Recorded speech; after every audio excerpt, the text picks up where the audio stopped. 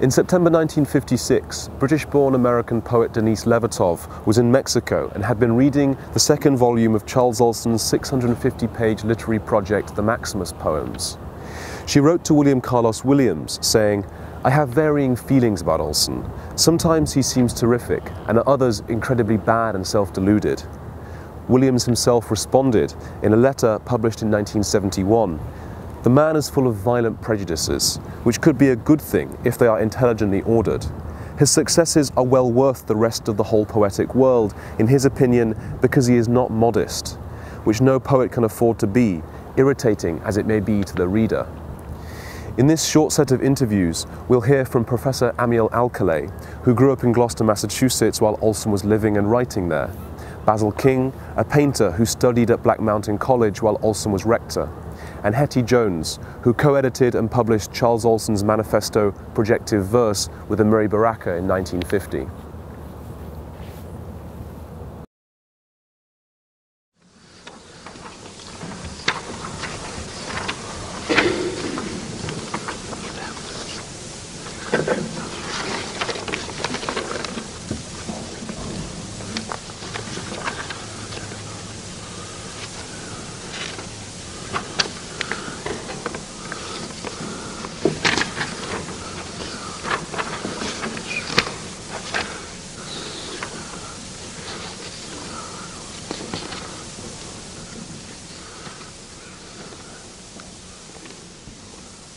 Don't be bothered by the references.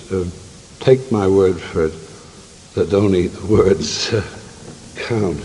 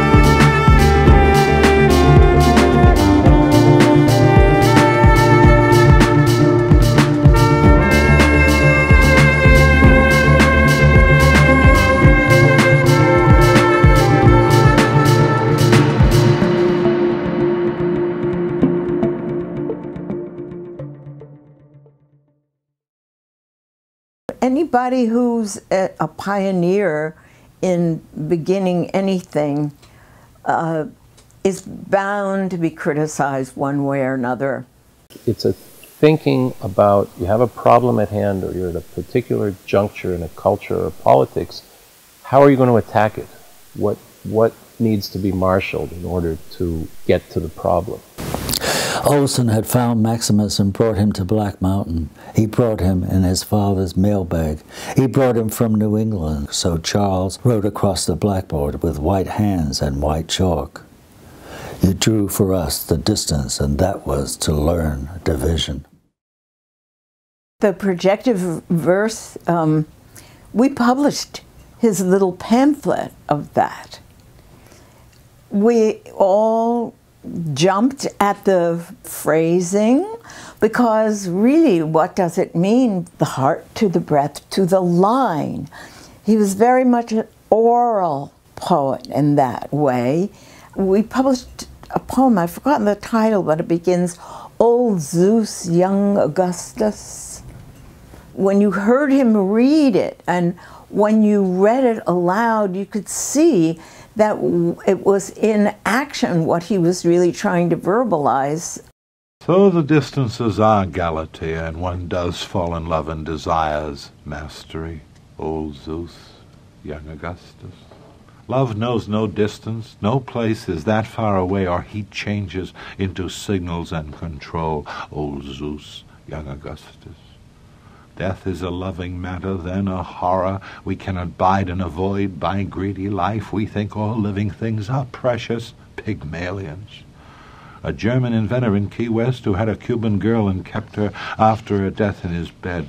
After her family retrieved her, he stole the body again from the vaults. One of my first thoughts in the police murder of the guy from Staten Island was the guy who had asthma. I can't breathe, you know. Olson was talking about breathing as a function of being alive. I have an extraordinary doctor who I've been seeing for about 20, 25 years. And he's said to me on numerous occasions, he said, if you ask me what it boils down to, in the end, you have to know how to breathe. It's a fundamental connection to your physicality, okay? And that derives from his piece, The Resistance, which he wrote after the Second World War with the revelation of the death camps and the nuclear bomb. Jean-Paul Sartre, in what is literature, says the crisis of our time is a poetic crisis, okay? So you can imagine how somebody like Olson, who leaves official life that could have had great dividends, he could have had a very serious political career. He was obviously very talented, but he didn't do that. Part of what he says there in that piece, The Resistance, is when bodies have been made into soap and when all we have left is our skin, our tissue, our blood, our being. And so projective verse is about, it isn't like a yoga manual for creating verse. It's a fundamental acknowledgement that to be alive you need to breathe, and to understand what a poetics might mean, you need to understand who you are as a breather, what your rhythm is, what your cadence is. Olson's greatest students are completely unlike him. You know, he was not interested in cloning anybody. He was interested in making people become more themselves. So you see that in John Wieners, you see that in Michael Rumaker, you see that in Ed Dorn, and I add, all of whom were either poor or working class people, you know, who Olson identified with immediately. I had been by myself for 2 days. It was Easter break. I had no money. I stayed in the studio working. You came looking for me. You thought maybe I had left. You knew I was lonely and I had a hard time with my work. You looked at all the paintings I had done. There were oils and paper. They were on the floors and on the wall. You said, wow, this should give you a lift. We went up to your house and you brought out a pinch bottle, good scotch, and Betty made food and it was friendly. You told me you were very concerned that so many of the students were veterans who had gone into the Army right after high school, and you didn't know what they were going to do when they left the protection of Black Mountain. We talked about the possibility of another war, and I said my generation of Europeans would never go to war. You didn't say anything. I remembered we finished the bottle. I've had to learn the simplest things last, which made for difficulties. Even at sea, I was slow to get the hand out or to cross a wet deck. The sea was not finally my trade. But even my trade added, I stood estranged from that which was most familiar, was delayed, and not content with the man's argument that such postponement is now the nature of obedience, that we are all late in a slow time, that we grow up many, and the single is not easily known. I find there's stuff in Olson that is missing in almost anything else I encounter. There's just some other dimension that he hits. He turned his back on all institutional life in order to create other forms of consciousness and of thought. They're very radical ideas. You know, they may not quote-unquote hold water, but who cares? They create new thought. And there's a absolute through line of Olson's exit from the official world, from politics and from academia, to the counterculture of the 60s, and it's completely evident at the Berkeley Poetry Conference. People who come there from the Detroit Artists Workshop. There's a through line from Origin and Black Mountain Review to Yugen and Floating Bear to the East Village Other to the Black Panther Party paper. And if you start to look at it as a piece, you see that Olson is a major figure in thought. And it isn't poetry per se. There's great poetry. But what he managed to achieve was poetry that had the force of ancient texts. And he thought about the curriculum. What do you need to know about glaciation? Why do you need to know about geography? Why do you need to know about Indian civilization on this hemisphere? You know, you need to know because it's the only way we can make sense of where we are now.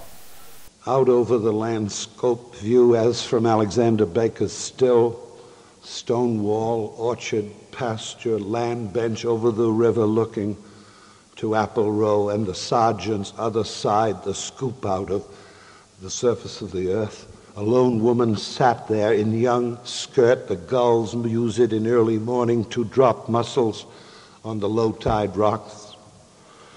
Dogtown to the right, the ocean to the left. Opens out the light, the river flowing at my feet. Gloucester to my back.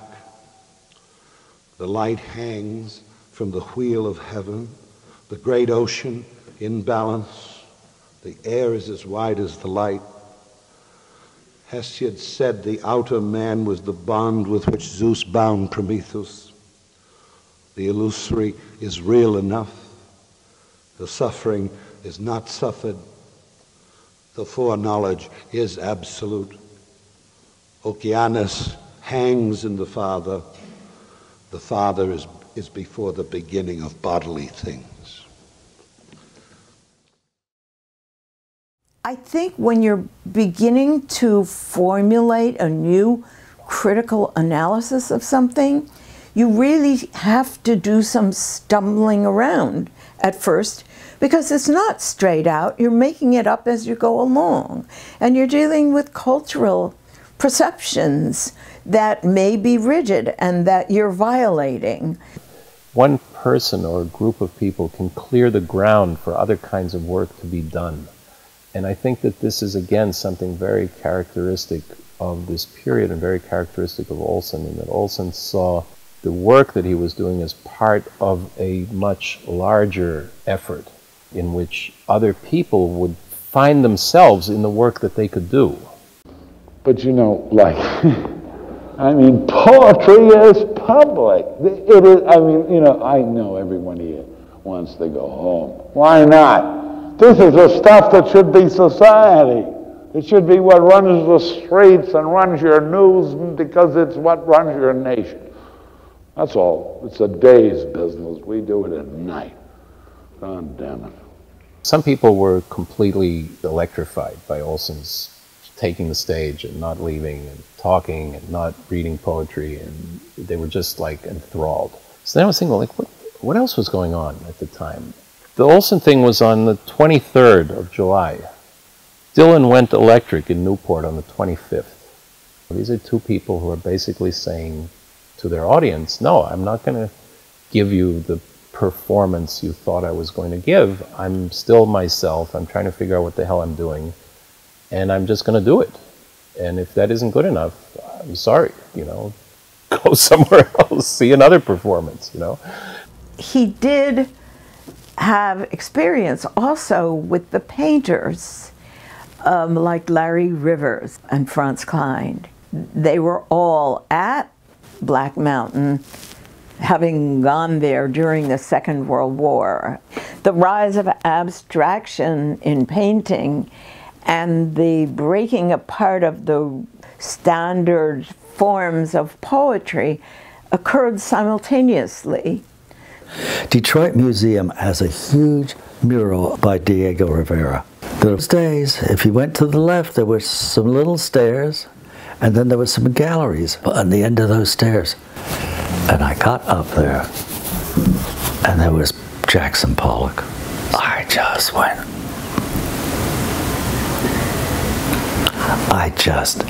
I had everything. I turned Catholic, I turned religious. But then to go to Black Mountain and then connect, I met Franz Kline, and eventually I even met Jackson Pollock. And then there were the poets. They had already begun to get rid of the excess. And Olson taught it all the time. We must get rid of excess so you can get to the division.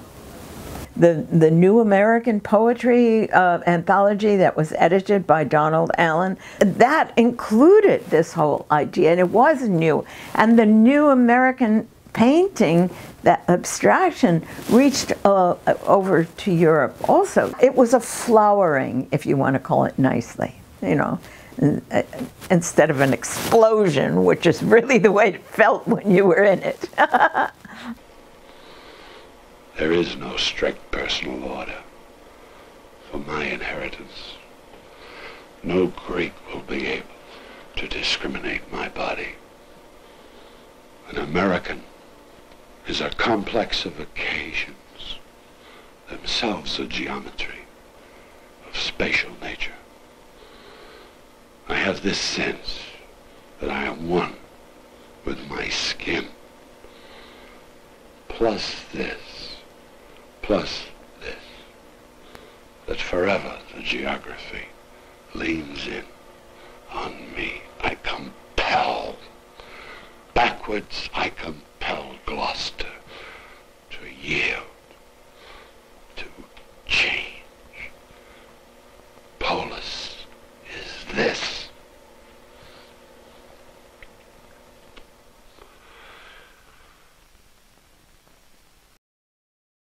If one takes the culture, the culture that emerges from 1945, let's say, to 1975, in toto, the writers, the painters, the musicians, you're talking about a cultural explosion that you can put next to the Tang Dynasty, next to the Elizabethan era, and that period ends at some point.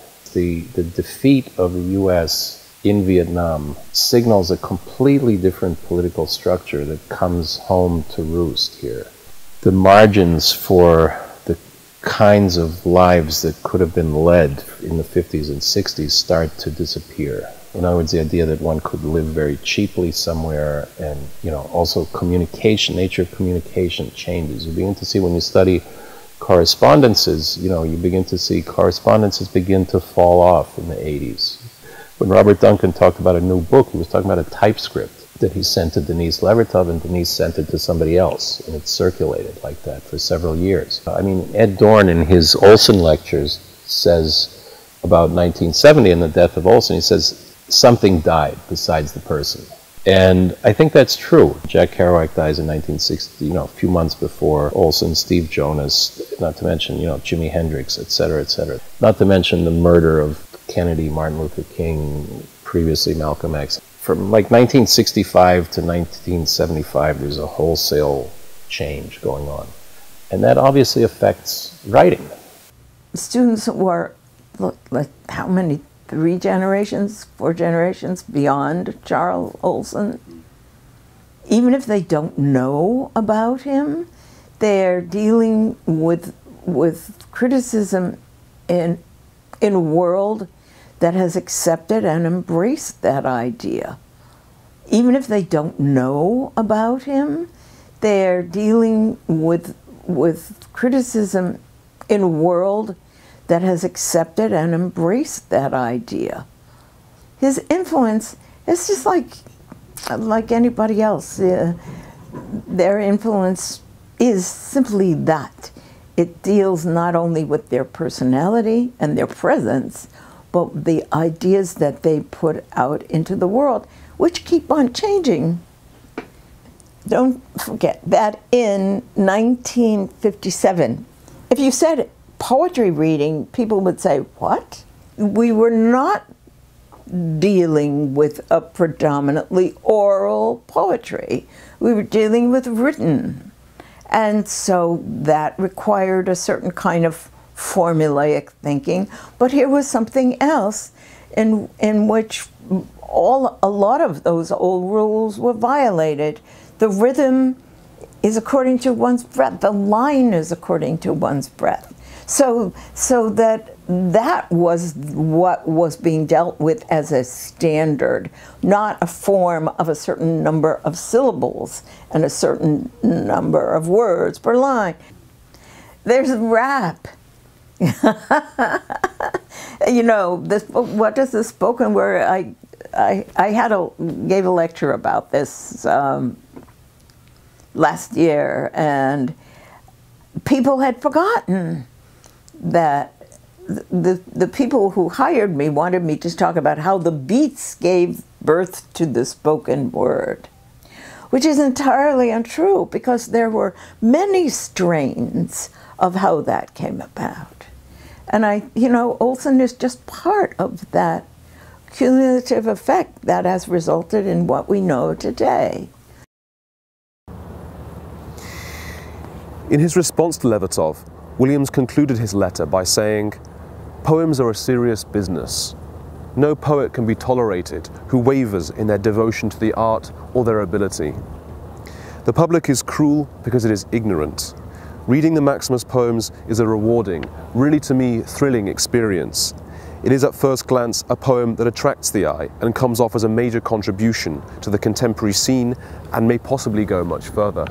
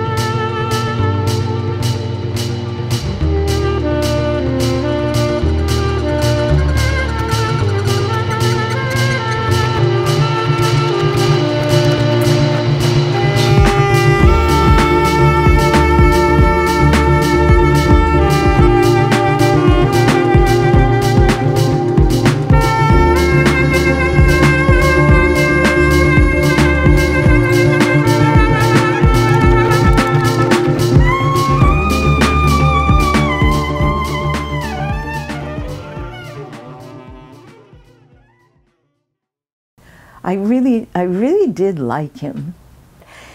We were dancing. Where we were dancing, I cannot tell you.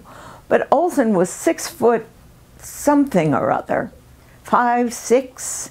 He was a tall, tall man.